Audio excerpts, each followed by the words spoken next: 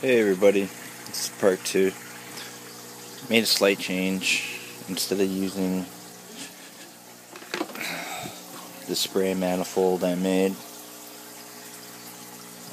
something else. I'll show you guys.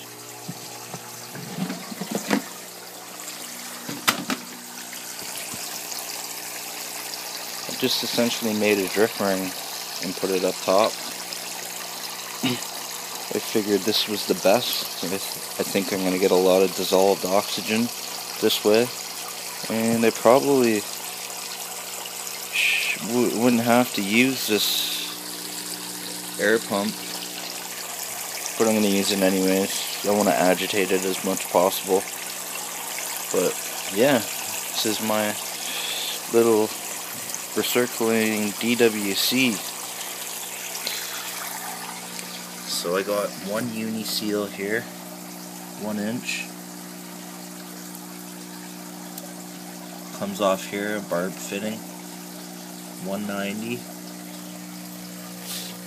Another 90. A mag pump, inline pump. You don't need that. You don't need that much power. A couple 100 gallons an hour is probably pretty good.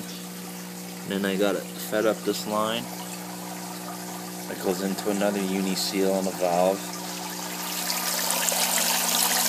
And then I got a 90 here, comes up to a T and goes around. Now I decided not to use nozzles.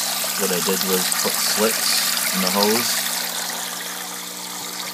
because I don't want my nozzles getting clogged, and I figured this was the best way. Won't get any clogs this way. The holes are big enough to push the debris through it, so yeah. I'm gonna try this and see what she does.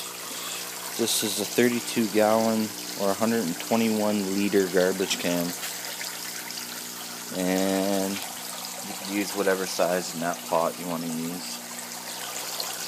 But yeah, there she is. Thanks guys.